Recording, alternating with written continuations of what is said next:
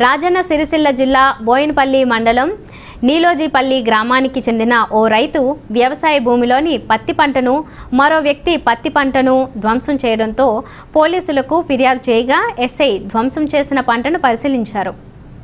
బోయినపల్లి మండలం నీలోజీపల్లికి చెందిన ఎర్ర లక్ష్మణ్ అనే రైతు నర్సింగాపూర్ శివార్లోని తన 3 ఎకరాలకు పైగా ఉన్న వ్యవసాయ భూమిలో పత్తి పంట వేయగా మోహన్ అనే వ్యక్తి అర్ధరాత్రి ఎకరాన్నర పంటను రోటావేటర్తో ధ్వంసం చేయడంతో రైతు లక్ష్మణ్ పోలీసులకు ఫిర్యాదు చేయగా ఎస్ఐ శ్రీనివాస్ వచ్చి ధ్వంసం చేసిన పంటను పరిశీలించారు. అనంతరం ఎస్ఐ శ్రీనివాస్ మాట్లాడుతూ నీలోజీపల్లికి చెందిన రైతు లక్ష్మణ్ తన భూమిలో పత్తి పంట వేయగా మోహన్ అనే వ్యక్తి రాత్రి పంటను ధ్వంసం చేయగా బాధిత రైతు ఫిర్యాదు మేరకు పంటను పరిశీలించి కేసు నమోదు చేసి దర్యాప్తు చేస్తామని తెలిపారు. రైతు లక్ష్మణ్ మాట్లాడుతూ గత 20 ఏళ్లుగా తన భూమిలో వ్యవసాయం చేస్తున్నానని మోహన్ అనే వ్యక్తి 2 నెలల పత్తి పంటను అకారణంగా ధ్వంసం చేశాడని నష్టపోయిన పంటకు పరిహారం చెల్లించి తనకు న్యాయం చేయాలని వేడుకున్నారు.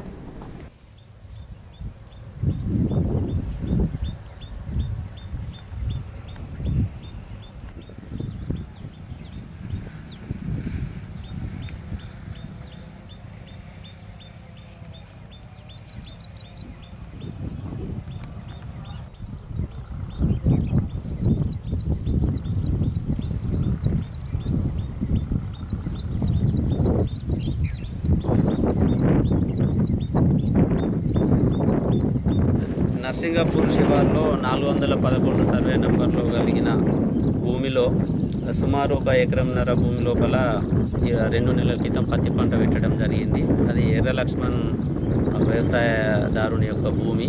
అతనే 2 నెలల క్రితం ఈ సాగు చేయడం జరిగింది.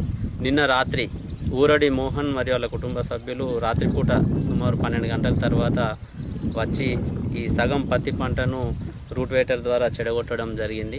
ఈ విషయంపై మాకు పిటిషన్ ఇవ్వగా నేను ఇక్కడికి ఎంక్వైరీకి వచ్చినాను.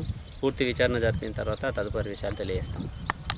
ఎర్ర లక్ష్మణ్ అనే నేను విలాస రోడ్డుకు 20 సంవత్సరాల నుంచి నర్సింగాపూర్ శివారులో వ్యవసాయం చేసుకుంటూ పత్తి పంట వేసినాను. ఊరడి మోహన్ అనే ఆయన నా పత్తి పంటను ధ్వంసం చేసినాడు. రాత్రిపూట 12 గంటల సమయంలో వచ్చి ట్రాక్టర్తోని రూట్ వేటర్ కొట్టి పత్తి పంటను ధ్వంసం చేసినాడు.